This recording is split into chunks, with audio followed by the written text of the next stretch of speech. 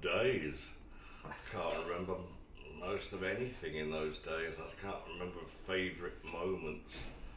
I think one of the favourite, yeah, if you like, it's a strange favourite moment, but we were flying in a plane, obviously, in Germany, and I was asleep because I was drunk, and all of a sudden there was this huge flash of light that woke me up, and the lights went out and the plane went into a 45-degree dive.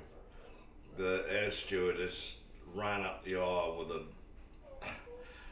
as white as a sheet and with a silly smile on her face, and strapped herself in, and we just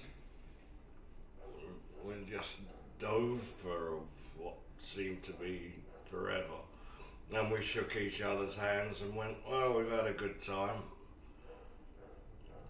Good.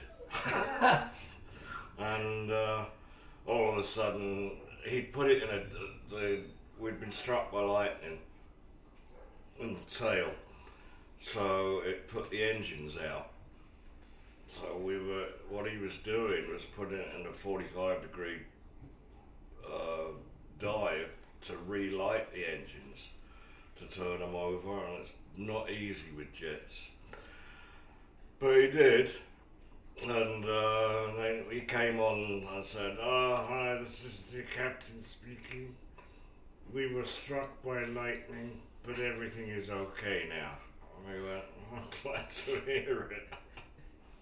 There was all manner of things on the tarmac when we arrived. Fire engines, ambulances, and alright. But it was just a touching thing when we all just looked at each other and shook each other's hands.